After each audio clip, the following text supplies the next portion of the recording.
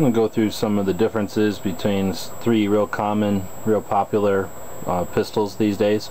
We've got the Springfield XD45, got a Smith & Wesson M&P 45, and a Glock 22. This one's in .40 caliber, so it's not a great head-to-head comparison, but size-wise they're fairly similar. Yeah, it would be a Glock 21 would be a better comparison. I just don't have a Glock 21 to use today. So taking a look at these, first off, check that they're all three unloaded, and they are. You can see that they're very similar. You know, from 6 feet away, I think most people would think they're the same gun. Some of the biggest differences, let's just start off with the XD45. It's got a slide stop on one side. It's got the takedown similar to a SIG. It's got a magazine release on both sides. It's got a stainless steel magazine. They drop free very easily. They can take quite a bit of abuse. I don't pamper my magazines, and they've lived to whatever amount of abuse I give them. It's got a fairly heavy slide, fairly high bore axis, meaning the barrel is sort of up over your hand or your wrist. Some people like that, some people don't. One thing about it is its sights. Sure, they can come off, but I've literally broke 2 sights. I've taken these off, no problem, but trying to get different brands of sights onto this SOB has really proven to be a real challenge. So had to keep the factory sights on it. I mean, they work fine, they're just not really ideal for low light. It's got a cocked indicator, which a lot of people seem to really like that feature. Honestly, I could care less. I really don't get in the habit of sticking my thumb back here, but I guess if I really wanted to, I could see that there's the striker is in the rear position. I kind of know that because I haven't pulled the trigger, but that's definitely a feature of the gun. It's got a loaded chamber indicator. Of course, this one's empty, but if I did have a round in it, this would pop up and tell me that there's a round in the gun. Again, that's great. I don't like to trust something like that because lots of problems can happen that can make that trigger indicator come up or fall down. And again, I don't usually get in the habit of getting up here with my hands, so it doesn't really do me a lot of good, but I guess it's a feature of the gun, and again, it seems to be one of the features a lot of people like. It's got a light rail. It'll fit standard lights. Here's a Glock light. Because of the model I have, of course there's lots of different models. It's the standard size. The muzzle is in front, or is sort of behind the light, so the light can take quite a bit of garbage up there. That's a bear to get off. It's got 2 positions, which I guess is good. The standard light is going to use that front position, so this means that this can use the smaller light, which I guess makes sense because the XDs do come with a subcompact version that only uses the smaller light. So if you already had that smaller light, you'd be able to use it on your larger pistol.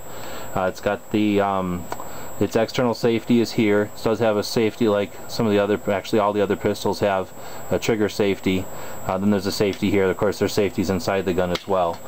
Very safe gun, very easy to use, very user friendly. A lot of people like this gun, and I can see why. I like it so much. I have one. Next, we're going to move to the M&P 45. This one's, again, similar gun, not exactly the same. First off, I'm going to start with the serrations. Depending on how you like to do your weapons checks, it's got this really aggressive serration that's sort of a fish scale. Really like it. It's one of the first things I liked about this gun. It's got them up front and in back, which a lot of people like. Forgot to mention on the XD, it also has them in front and in back. They look kind of plain, but they're in a good direction. Really, they work no matter how you're going to operate your pistol, so good on the XD as well. Sorry, back to the M&P. Does have the rail up front. Again, that's what it looks like with a Glock light. Muzzle is just a little bit back. They do make a tactical version, I believe, that's got a longer barrel.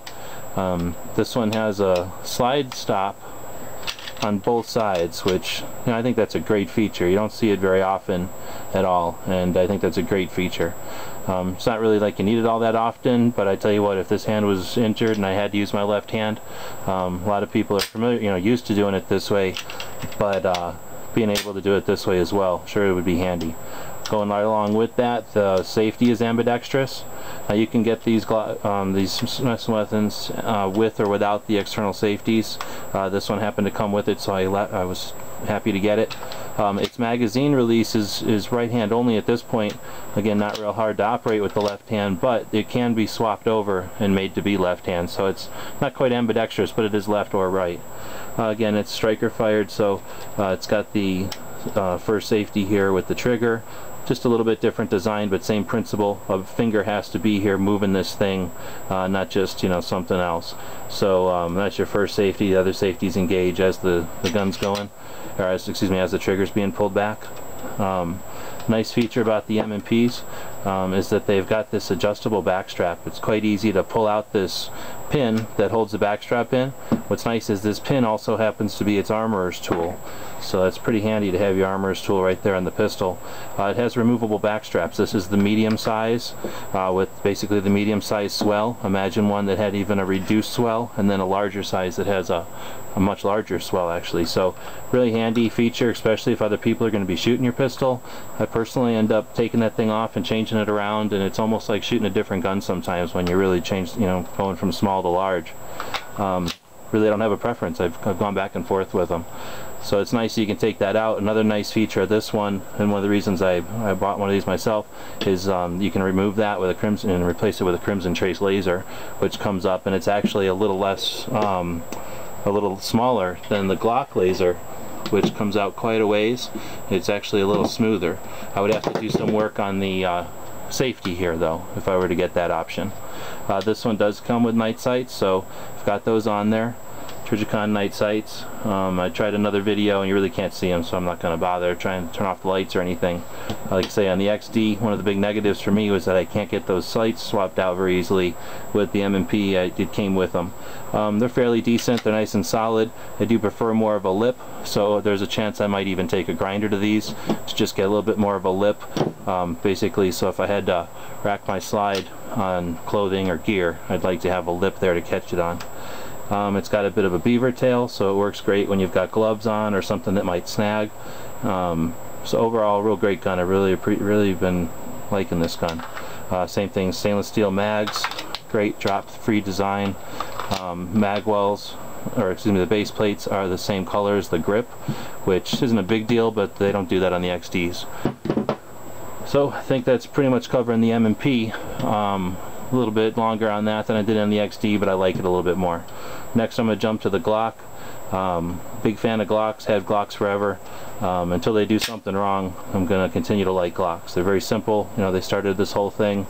So while the M&P does have something up on the Glock, you know, because it was made a lot more recently, the Glock is still, you know, standing the test of time.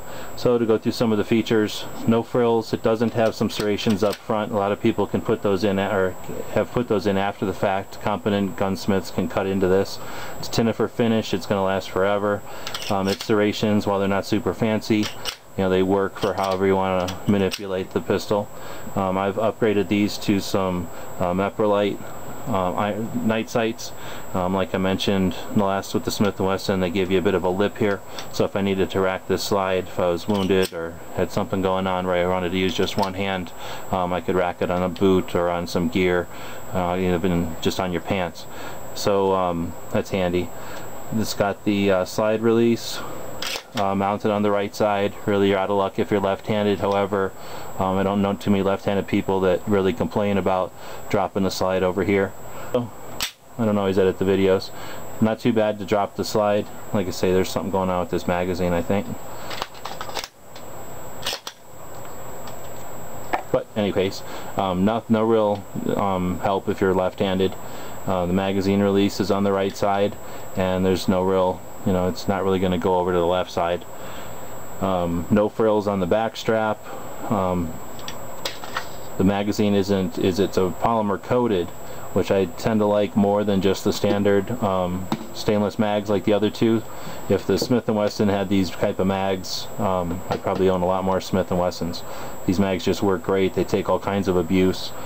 Big selling point for the Glock in my opinion. The design of them is just, you know, really efficient. So again, until they do something wrong, you know, they're doing real well. Not too much else to talk about on this one. It's fairly standard.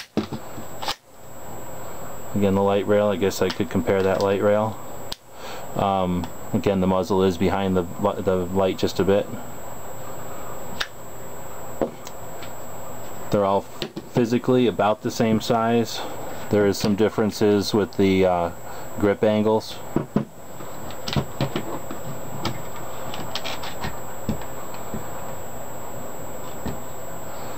I run them all with 3-dot sights. I know some people don't like that, but that's what I like. I'm comfortable with it.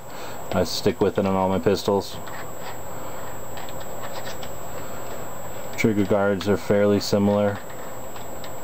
Smith & Wesson doesn't bother with the little finger grooves on it. Glock's the only one with the finger grooves right on the grip. You can tell Smith & Wesson has done a little bit more with the shape of their grip. Glock is definitely a rectangular shape with a D shape in backs. The XDs have really done the most the most efficient streamlined grip. A lot of people like that about them. I really like it about the 45 for sure. But Smith definitely has it over all of them. You can see that the Smith design, that tool is also the lariat on the Glock. If you want to put a retention or a lanyard on it, there's a hole in the back here. Or another option that some people go with is a plug that offers a lanyard loop. The only disadvantage here is that this is actually a place for garbage and gook to fall out of the frame. When you plug it up, it obviously doesn't fall out of the frame. Another option on a Glock is to just fill it in with a plug. Same thing, it can cause problems over time. It also clogs up your lariat loop, so you wouldn't be able to put a retention lanyard on that. On the XD, you're basically out of luck. They figured you don't need to retain your pistol, so at least on my version, they don't have anything there. I guess I could drill a hole here and it's not going to hurt anything, but really not a lot of room there to plug in anything. I haven't ever seen any external or third-party parts yet for that, but I guess I haven't looked either.